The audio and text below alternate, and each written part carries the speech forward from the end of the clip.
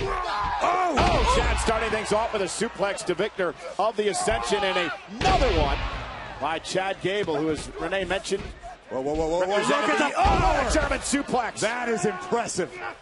And a German suplex to Victor as well, and picking apart the Ascension. That is a finely tuned athlete right there. It feels like to get German suplexed by a sawed-off duck butt. Gable is fired up here tonight. Getting that Bobby Roode energy. Bobby didn't seem like he was expecting a tag just yet, but something Roode's going to want to get used to in the tag team division.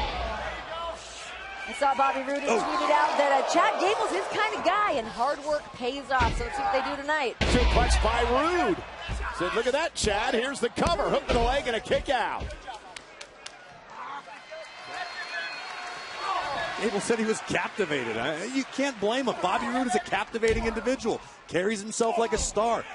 Oh, big right hand from Victor.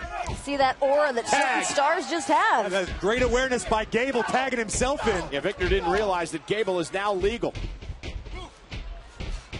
Chad Gable using his speed. Nice crossbody. Gable so explosive tonight. Certainly seems reinvigorated. What a suplex. Gable has all the tools.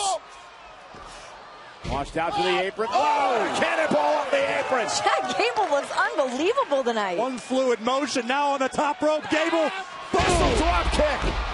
Boot to the face. Incredible.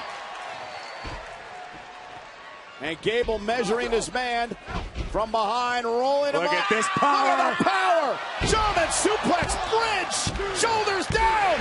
Gable and Roode win. Wow. Look at Bobby Roode. Here are the winners, Chad Gable and the glorious Bobby Roode. Roode very impressed. Bobby Roode looks like he just found a winning lottery ticket. That's how you start off.